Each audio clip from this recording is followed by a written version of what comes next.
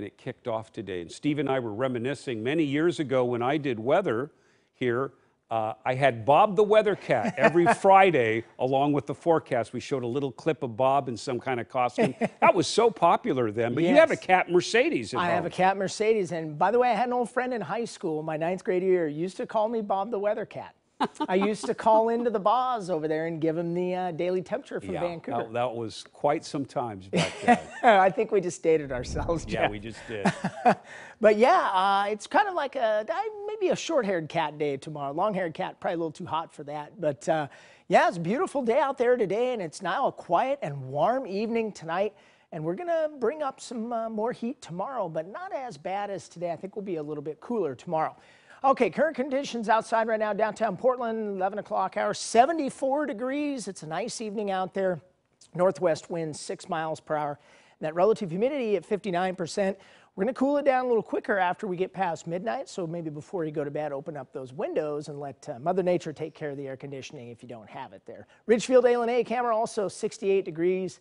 A beautiful shot there up in southwest Washington. Winds are light there along the coast. Boy, it's been a nice week along the coast. Just morning clouds, afternoon sun, not a whole lot of wind. Very typical down there this time of the year.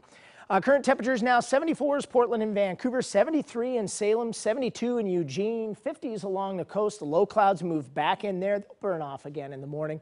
But we're still sitting at 82 degrees right now over on the central and east side of the state there at the Dalles. The Dow's now officially hit 100 today. PDX just 1 degree shy of adding another 90 into the record books at 89. Now, normal high for Portland is 81. You had a 92 there at Salem and Eugene down the central and southern end of the valley. And then 60s and right around 70 there on the coast. But the east side there still continues to be in the triple digits. And note that 102 down there in Medford as well. Hey, a beautiful weekend to get down to the coast. Tomorrow I think is going to be the better of the 2 days along the coast. We'll go mid-70s or mid-60s tomorrow with morning clouds, afternoon sunshine, and then a little less in the way of sunshine on Sunday. But boy, lots of sunshine here. Just brief morning clouds in the Portland metro area. We'll warm it up quickly up into the 70s in your noon hour, and we'll be headed for the 80s tomorrow afternoon. Weather headlines, no rain in the next 7 days. That summer weather pattern just remains in place. It's a good time to get outside, get some exercise, maybe go on a hike. I'd recommend doing it in the morning. Now, 23 days. Tomorrow will be the 24th day without any rain in the Portland area, but nowhere near the big record streaks.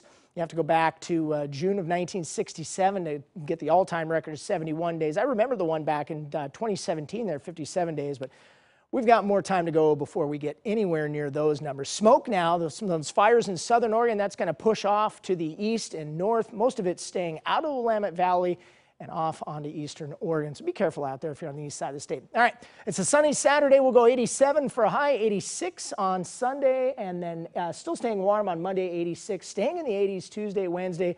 But notice we cool those temperatures down to around average for where we should be this time of the year.